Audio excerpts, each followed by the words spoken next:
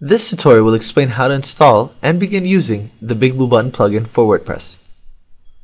The first step is to log in as the admin of your WordPress blog.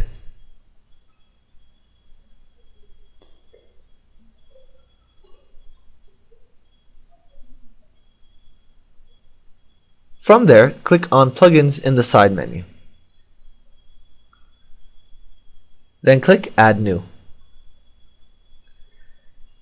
Enter BigBlueButton into the search bar and click Search Plugins. Find the plugin by Blindside Networks and click Install Now. A pop-up will appear, click OK.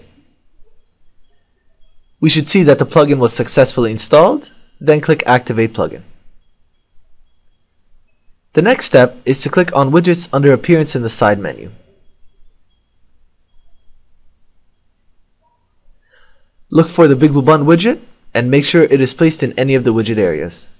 This will allow users to join meetings from your blog. The next step is to click on BigBlueButton under Settings in the side menu, where we will be prompted to enter the security salt and URL of our BigBlueButton server. To get this information, we need to access our BigBlueButton server, so launch PuTTY.